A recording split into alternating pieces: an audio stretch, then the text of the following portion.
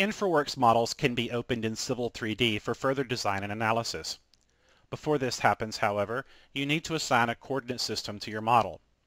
Model Builder assigns the lat-long coordinate system to every model, and this can't be changed.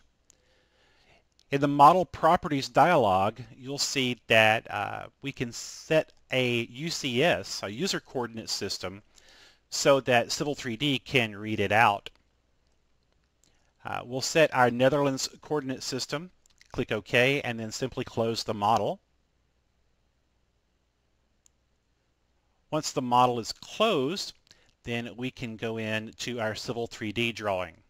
Here we need to set a coordinate system as well. It doesn't have to be the same. Civil 3D can translate Infraworks coordinate systems. On the Settings tab of Tool Space, we'll right-click on the drawing name and select Edit Drawing Settings. There on the Units and Zone dialog box, we're going to go in and set the coordinate system under the coordinate system pull-down. If you happen to know the code, you can simply type it into the coordinate system code box. And we'll pick the one in the Netherlands that we've been using, which is Netherlands RD New. Click OK to apply that coordinate zone to the drawing. And then on the Insert tab of the ribbon, we'll go to the Infraworks 360 panel. Here in the pull down, we have two options. We have Infraworks, Open Infraworks Model, and we have configured the options for the import. In this dialog, you'll see all of the various Infraworks 360 objects that can be imported into Civil 3D on the left, and on the right, you can see those object settings.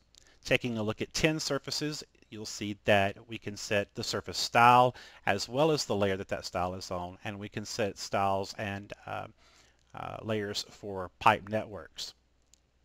These configuration settings can be changed and saved. They're saved as XML files. 3 predefined XML files are included with Civil 3D, and these have the default settings. Once your configurations are specified, you can open the Infraworks 360 model. Here you're going to navigate to where your model is stored, and you're going to select the SQLite file. That's the database for the project. Provided your coordinate zone is set correctly, you'll see that it shows up in the coordinate system for Infraworks. And of course, you can either now specify a coordinate system for your Civil 3D drawing, or it will pre-populate. You can pick the area of the model that you want to bring in. We're going to do the extents here, and you can also set your object settings. If you select Refine Selection Set, a dialog will pop up that shows you all of the information that's going to be imported from this Infraworks model. Here you can see the various surfaces, as well as alignments, pipes, anything else that might be in your model. You can see I have a really long list of alignments that are going to come in, and some of the numbering and naming schemes don't really make any sense. I'm just going to leave everything selected and bring everything in.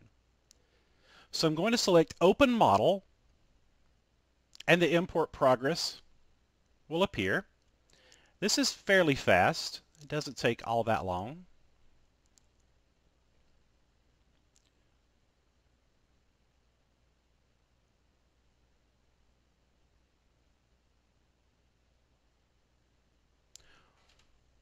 Once the model is open in Civil 3D, I can see that I actually have Civil 3D objects.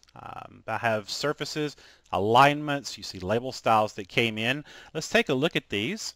In the prospector, I can go to Surfaces and see that I have 3 brand new surfaces: existing ground, existing transportation, and proposed ground.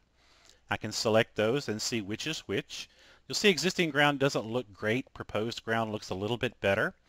It looks a little smoother and everything. And proposed ground comes from coverages that you create. They create their own terrain. Transportation comes from the transportation layer, of course. These surfaces have a couple of holes in them. We won't be using them for very much. You'll see all of the alignments that came in. They're all numbered. They come in as centerline alignments. And the bridge that we created to cross over the motorway came in, and it is in as a grouped 3D solid. So there are 43 individual solids that make up this bridge. We can look at it in 3D to verify that it is a solid, and this information can be taken from Civil 3D out into Revit structure for bridge design and analysis. So now we have a proposed model inside Civil 3D that we can begin doing some more detailed engineering on and documentation.